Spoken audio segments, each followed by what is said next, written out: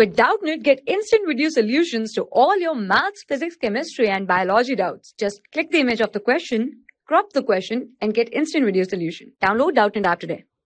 Hello friends, the question states that the floor of a rectangular hall has a perimeter 250 meters, and if the cost of painting the four walls at the rate of 10 per meter square is rupees 15,000, we have to find the height of the hall. So it is given that the perimeter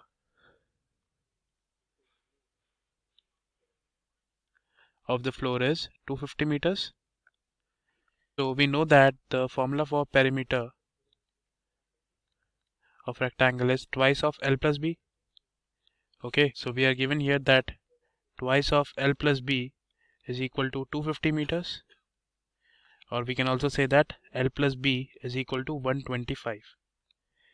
Okay, so this is our first equation. Now we know that now we are given that the cost of painting 4 walls is rupees 15,000, and the rate of painting is given as rupees 10 per meter square. Okay, so from here we have the area of 4 walls as cost divided by rate. Okay, that is 15,000 divided by 10. So the area comes out to be 1500 meter square, and we know that the area of 4 walls is twice into L plus B into H.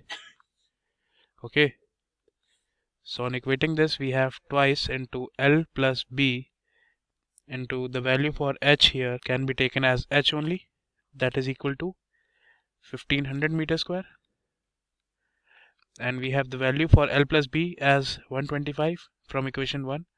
So 2 into 125 into H is equal to 1500. So from here we have the value of H as 1500 divided by 250, or we can say that H is equal to 6 meters.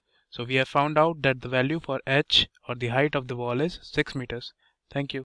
For class 6 to 12, IIT JEE and NEET level. Trusted by more than 5 crore students. Download Doubtnut app today.